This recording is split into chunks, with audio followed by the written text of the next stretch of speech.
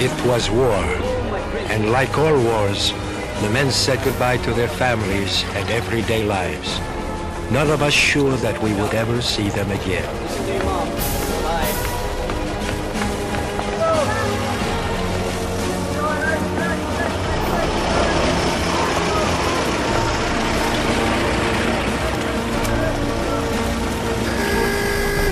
Gotta go, babe.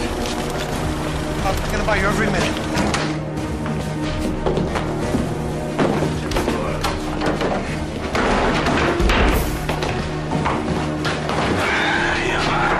Okay, Charlie, you, me, and Gaspar, we'll go sleep in the kitchen. All right.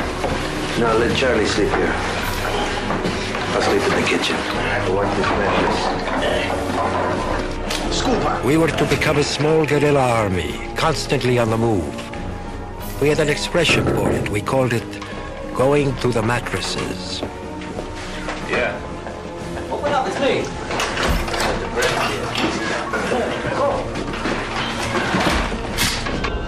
Spread the word. A grand to the man who finds Maranzano, and $5 to the man who kills him.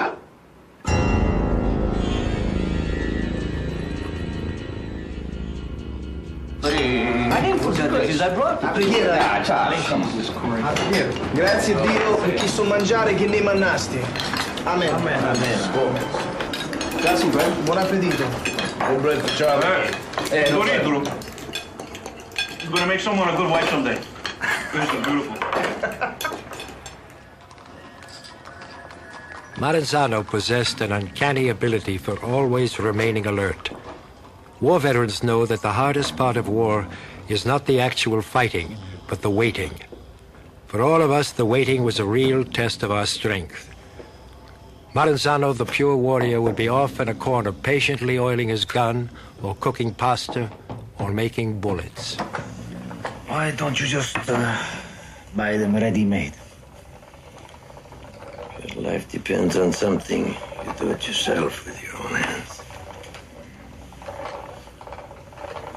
That's why I love to cook. Tomorrow I think I cook fish.